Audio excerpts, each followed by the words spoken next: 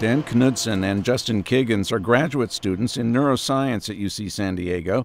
They study neurons in the brains of songbirds to learn how they encode and process the songs of other birds. I can record 10 to 40 gigabytes of data in one day. Enter the Neuroscience Information Framework, NIF for short. The program provides researchers such as Kiggins and Knudsen with an easy way to share their data and software tools.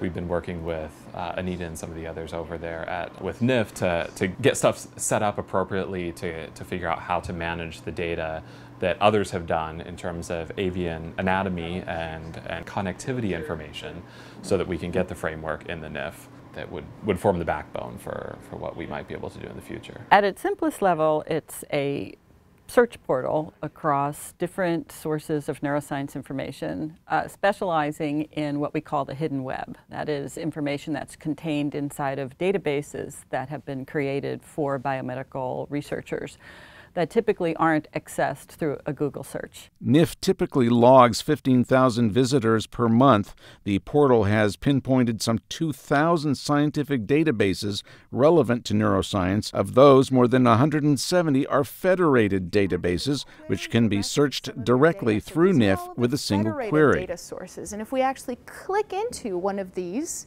so if we look at just the west coast of the United States here, and let's look at Oregon. So right there, we have the University of Oregon is represented by this blue dot, and we have resources such as the NEMO Analysis Toolkit. When we first started, there were very few researchers who were even thinking about data at all. I think that situation has changed dramatically, and we're talking to researcher after researcher who realizes they've lost control even of the data that is coming out of their own laboratory. There's too much of it. NIF has substantial operations at Yale University and Caltech, but its home base is at UC San Diego in the California Institute for Telecommunications and Information Technology, CalIT2. NIF has been one of the most exciting projects at CalIT2 precisely because we're moving into this era of big data. We've got to have a whole new capability for dealing with both the data types and the amount of the data.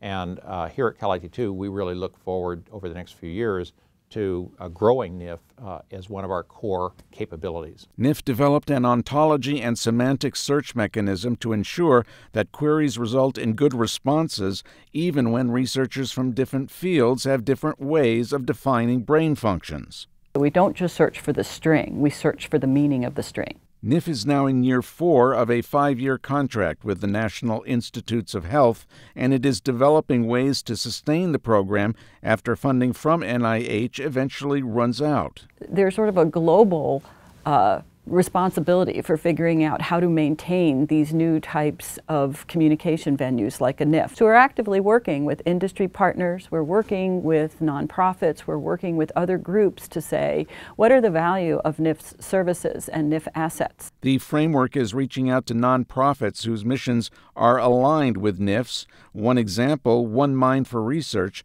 which promotes a culture of data sharing while promoting more dollars for brain research.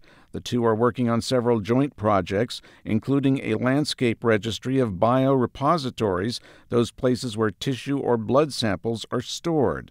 Both the Neuroscience Information Framework and One Mind for Research are fellow travelers on a common path towards breaking down silos that exist between data sets and promoting a culture of sharing in neuroscience. One Mind for Research brings with it close links to industry, and NIF is exploring whether a large part of the framework could be self-sustaining, like research journals, not just for articles, but also for databases and simulations and models. There is no mechanism equivalent to a journal that you can search through. There was no PubMed for these things, so we essentially created the search portal through which you could get to all these individual efforts. Anita Bandrowski points to the value researchers see in NIF and the time and cost it saves them. Imagine going to 150 different databases on a day and asking, what are all of the brain parts that you have represented?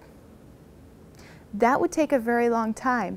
For NIF, this is a very simple process. All the feedback that we get tells me that there is a fundamental problem that NIF has solved to some degree. Many of the framework's advances could be replicated in other disciplines. We have designed the system modularly enough that we should be able to take pieces of the ontology out and bring in another ontology, take some of the rules out and bring in other rules.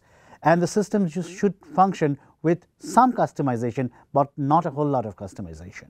As long as the core mission of the NIF is fulfilled, which in our view is to make as much scientific data as open and as accessible as possible, then we really don't mind what entity or combination of entities allows that to happen.